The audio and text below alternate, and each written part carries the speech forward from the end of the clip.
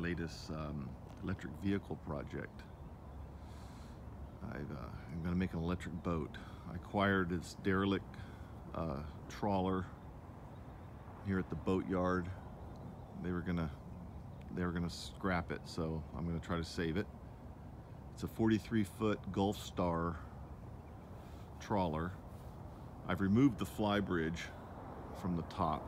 This fly bridge on the ground here was up top. I have a couple reasons. The neighborhood that I live in, I have a canal out back of my house, so I'm gonna have an 11-foot bridge to get under, but it turns out that this is going to be where all the solar panels are going to be mounted. I've got a plan to put about 15 solar panels on it, about 4.5 kilowatt of solar. The boat had twin inboards. They were completely shot out, twin diesel, turbo diesel Perkins 6-cylinder. I think they were 130 horsepower each. I'm going to replace those with 2 Prius motors and probably some Tesla batteries eventually.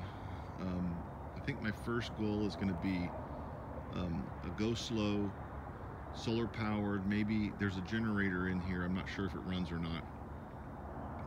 But it'll be kind of an electric hybrid, solar powered putt-putt boat around Tampa Bay. And then I'll start, as I get the money, add batteries.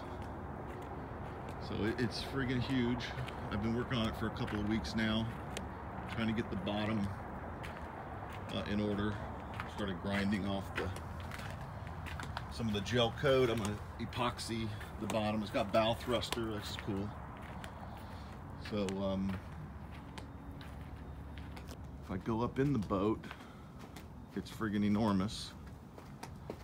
Let me go up the ladder here. Needs a lot of work. Okay, so this is the aft part of the boat. Looking forward. This is where I removed the fly bridge.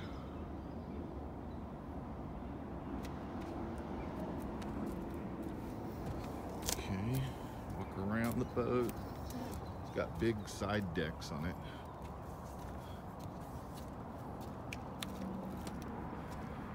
This is the front of the boat. I'm not sure if any of this stuff works yet. You can see all the surface area I have here for architecting the solar panel mounting. And going in the boat, got all my tools sitting here. This is the salon. Down there is the forward. As you can see here, I have one motor already removed. It was semi disassembled. It was actually sitting on the salon floor, and it rotted and collapsed the floor. But today I'm going to try to remove, or at least get this motor ready for removal. But another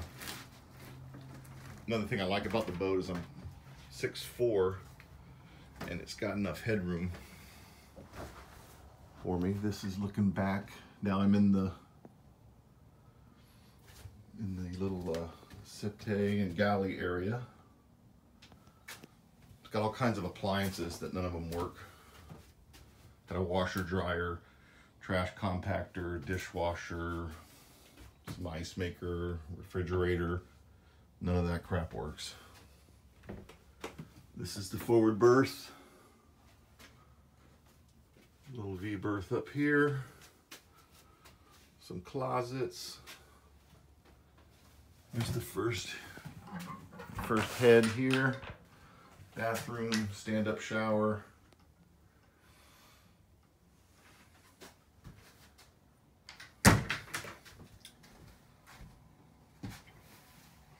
It's got a huge engine bay for me working. If you look way down deep, the keel is probably about 6 foot down there underneath the floor. This is the aft cabin. So if you walk into the back of the boat, so the aft cabin, this would be the master bedroom, I guess. I've already started removing the rudder packing glands, and I was gonna remove the rudders completely and just use electronic steering, but they talked me into leaving the rudders back on, so I gotta do that. This is the second bathroom. Pretty nasty. Probably won't need two heads in here. I'm probably gonna take this bathroom out, but it's got a lot of potential. At least I think it does. And going down into the engine compartment.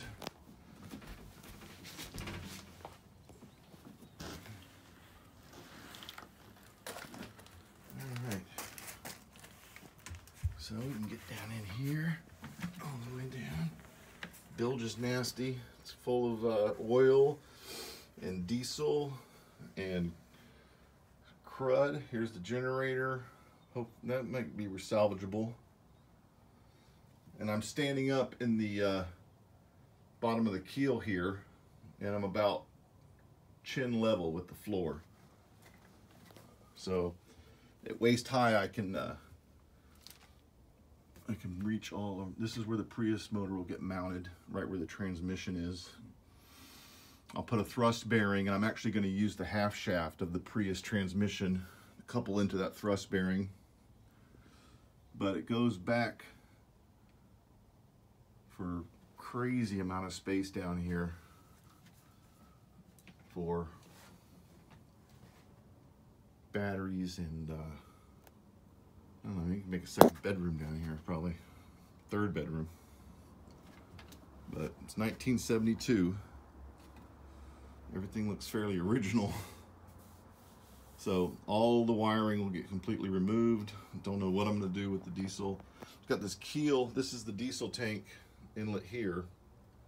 So it's a molded fiberglass baffled keel 300-gallon diesel tank.